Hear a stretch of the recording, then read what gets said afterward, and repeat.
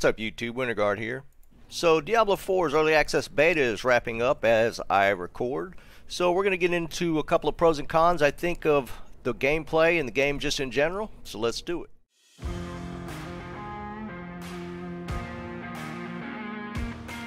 Oh boys.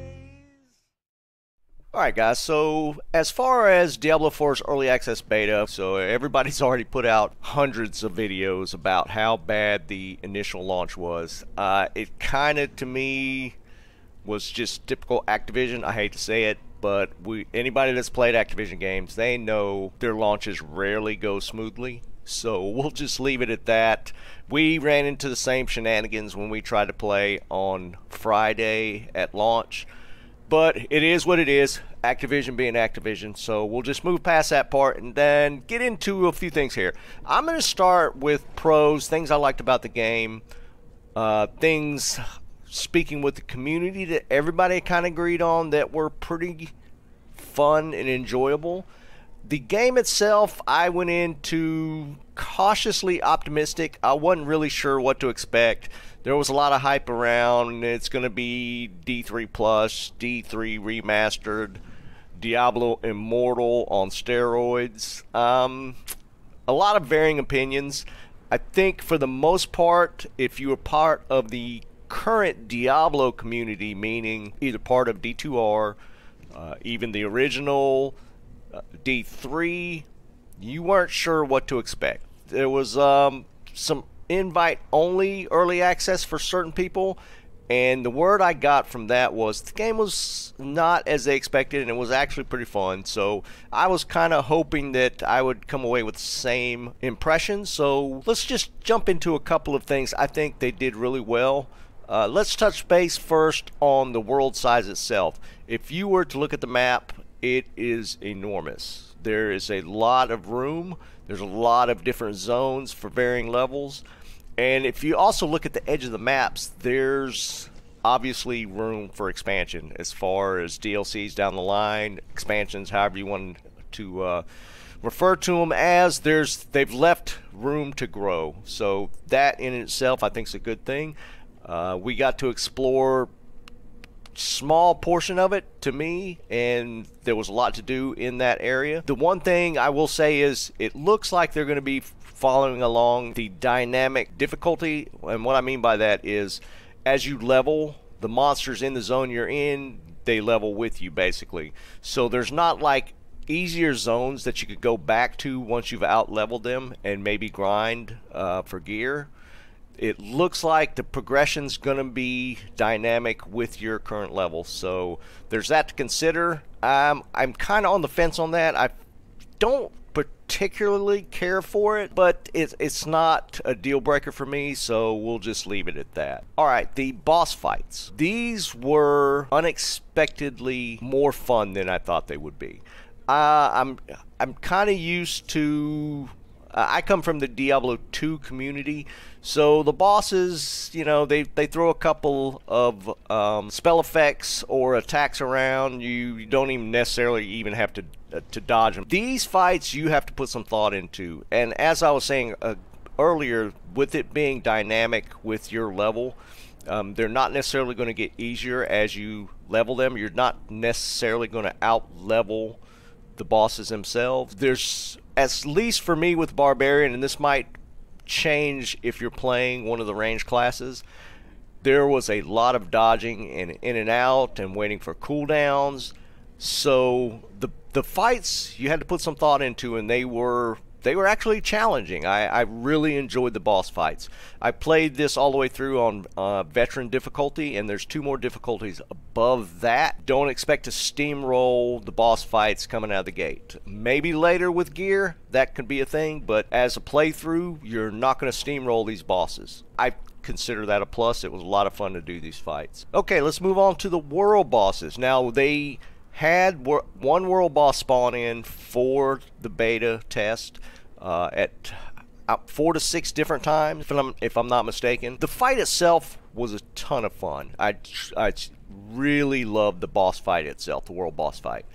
I'm not sure how they're actually going to implement this just in when it goes live. I don't know if we're going to have multiple different types of world bosses that can spawn in, if they're going to set specific times for them to spawn in, which I don't particularly care for. I also would like for the ability, you could party 4 people and go into the fight itself, and the fight is kind of zoned so that 12 people total can be in on the boss fight. There was a way to potentially link up groups, so if you have 3 groups of 4, you could all zone into the same boss fight.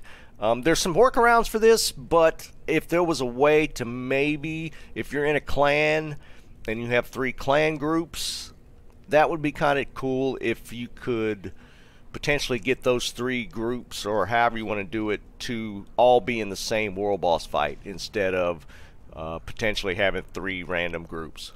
But the fight itself was a ton of fun. It was a bit of a loot pinata, but at the same time, you're not necessarily going to be doing this easily. These boss fights are pretty tough. I did one boss fight, the group was successful, but at the same time that was going on, talking to other community members, some of their groups were not successful, so it was not necessarily a pushover. I put the world boss stuff in kind of a pro. That was kind of an enjoyable change to the loot, or to the overall system, being that it's open world. I do like the idea of world bosses, so definitely a pro in my opinion. Okay, trading. So trading is currently limited. You could trade rares and below as far as item types. Like there's normals, which is white. The blue items are magical. Rares are yellow. Legendaries, or if you're a D2R player, they'd be equivalent to uniques. The legendaries currently are not tradable. I believe like crafting mats are tradable, so there is some trading already implemented and it seems to work fine. My only concern with this, I don't see why, because the rares are going to be kind of the trade maybe currency. I don't know how this is going to play out. I don't see why you couldn't open up all the different types of loot to trading. I don't see why aspects can't be traded, the legendaries themselves. I'm not seeing a good argument against this, so personally I've fallen into the camp of just allow for full trading for everything. I was kind of on the fence. I was kind of just waiting to see how this would play out and how the loot system was going to work, but I think just in general, I think it's not going to hurt the economy for it to just move to just full trade at this point.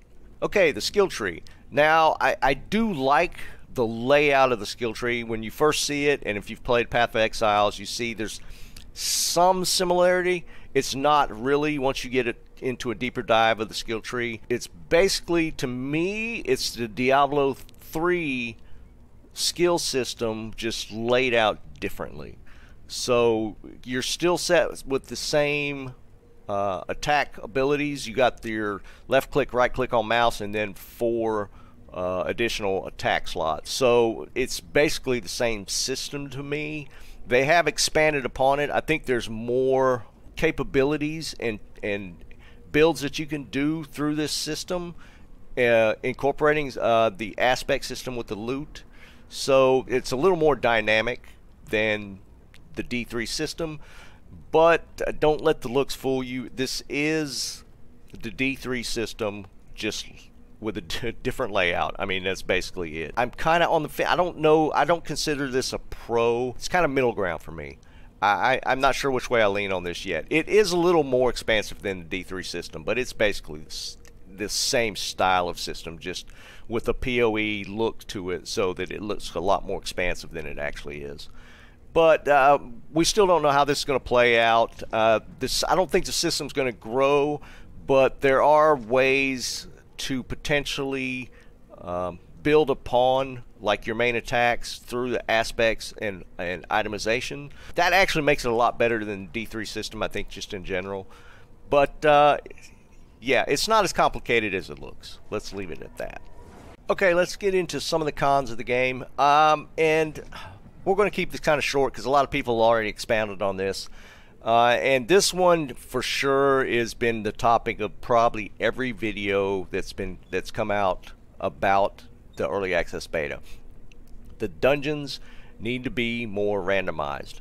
They are the same basically the same map layout with the same unlock 2 keys or hit 2 ratchets or get 2. It's just, it's repetitive, and you know, it seems a little disingenuous to say that as a D2R player, but at least when you're running the same boss over and over for loot, the maps are for the most part random.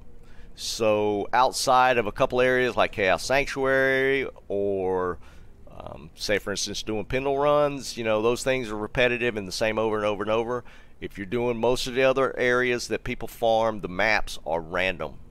So that definitely needs to be expanded. Okay, the character UI looks like a mobile game.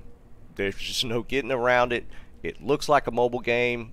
I mean, it does hold a little bit more information probably than you would see in a mobile game, but I do not like the fact that if you go into your inventory, a dagger in your inventory looks no different than a large two-handed sword in your inventory.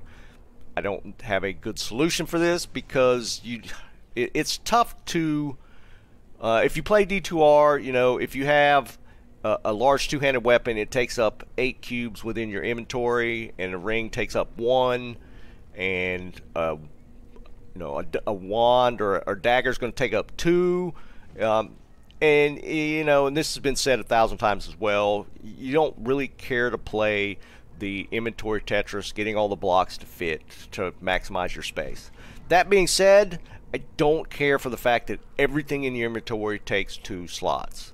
That just, I feel like that takes away from the experience itself.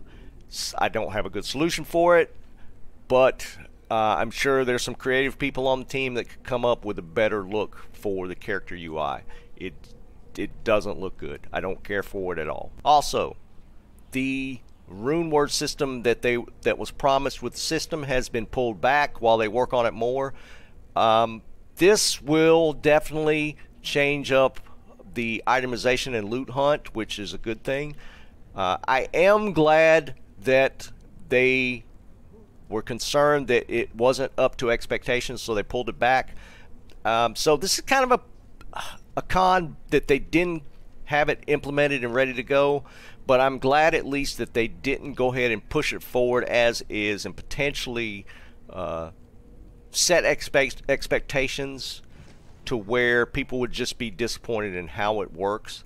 So props to them for at least having the mindset that we're not going to put it in the game until it's working properly. So con that it's not there and ready to go, but I give it also kind of a props to the team for not implementing it as is or however they had it and what state it was in, and not pushing it in at that point. Yeah, you could look at it as a con because it's not ready. At least they didn't push it in. At least they didn't push it in and say, all right, it sucks, but here it is. This is what we got. So props to them for rolling it back and hopefully having it ready for launch. We'll see. Maybe a month into after launch, as long as it's in a good state when they finally drop it, I could live with that. Last thing for me in the cons, I do wish they'd have had at least one PvP zone available so that we could kind of play around with that and see how it feels. That would have been something really nice to have as far as the beta testing, is to be able to mess around in the PvP zone and just smash faces against other players. I mean, it's been promised. Hopefully they don't go the way of D3 and promise it and just never deliver. Hopefully that won't be the case. I feel like they will have it at some point. I don't know. Being burnt from that in D3 kind of makes you pause and hope it doesn't go that direction to where we're going to have PvP zones and they just don't do it. So not having anything available in the test areas, it's a little concerning because, I mean, we do have some precedent to look back at D3 where it was promised and just didn't ever show up. Final thoughts. Overall impression, I truly enjoyed playing the beta. Again, we had some things that should have been available or a little bit better, but overall, it was a good game. I truly enjoyed it. It was way better than I expected. I'm I'm sure my community is probably tired of hearing this because I said it over and over yesterday. If we were using a baseball analogy, the early access beta was a stand-up double. It was way better than I expected. They got till June 6th to hit a home run, but we shall see if they actually meet expectations. It seems like they do or are listening to feedback, but 3 months in dev time is not a ton, so I don't know if we're going to get a lot of changes prior to June 6th release. Maybe they'll make a few. Hopefully they're listening to us this time. Take some of the constructive criticism that I know a lot of content creators have put forward, and a lot of it has been not just bashing the game or just praising the game.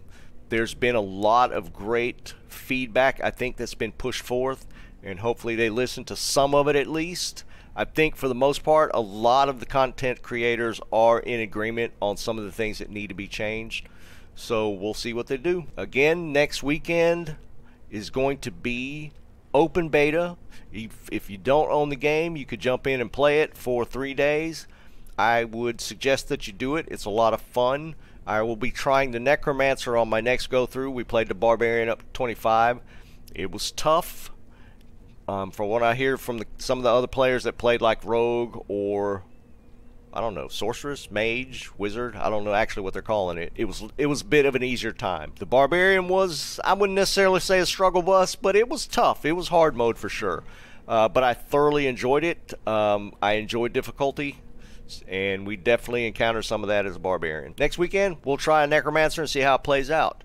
I hope you guys will join me for that. If you enjoyed this video, give me a like and subscribe. Discord information's in the description if you want to talk to me there. I usually respond to anybody that reaches out. I live stream multiple times a week. You can catch me there on YouTube or Twitch. Links are in the description as well. But we'll leave it here and hopefully see how the next beta goes. Appreciate you guys hanging out. Have a good one.